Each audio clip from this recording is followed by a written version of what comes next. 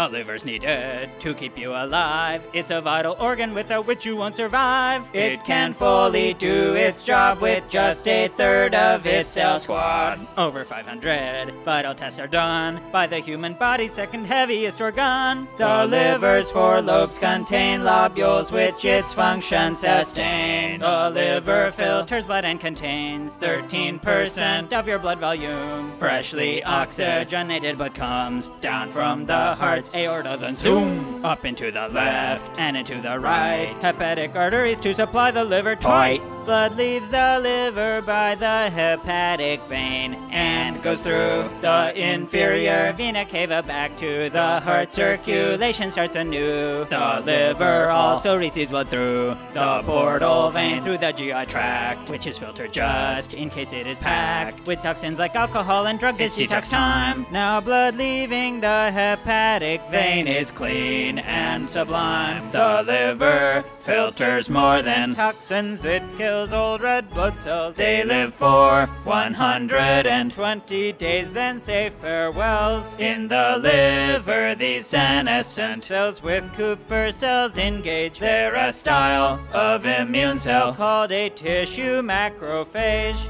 Kupffer cells also attack pathogens. Entering by portal veins, their filtering begins. When they sense endotoxins or bacteria, attack begins. The Kupffer cells then begin to release cytokines, nitric oxide, and oxygen species. Also thank your liver when you get a paper cut again. A reason you don't bleed to death is because clotting factors heal the wound. Without the liver, many of these clotting factors would not be around. Hemostasis stops your bleeding and it is activated right when a blood vessel is split. Yet another role the liver plays is in digestion. It helps digest fats by making bile and helps with vitamin absorption. Bile gets produced by hepatocytes within liver lobules, then it's stored in the gallbladder until it gets poured in the duodenum to digest and absorb fat, as well as fat-soluble vitamins. How about that? The liver and the pancreas blood glucose levels control. When it's low, the pancreas sends out glucagon, whose role is to break liver glycogen down to glucose. When it's high, the pancreas sends insulin. Cells accept glucose in reply.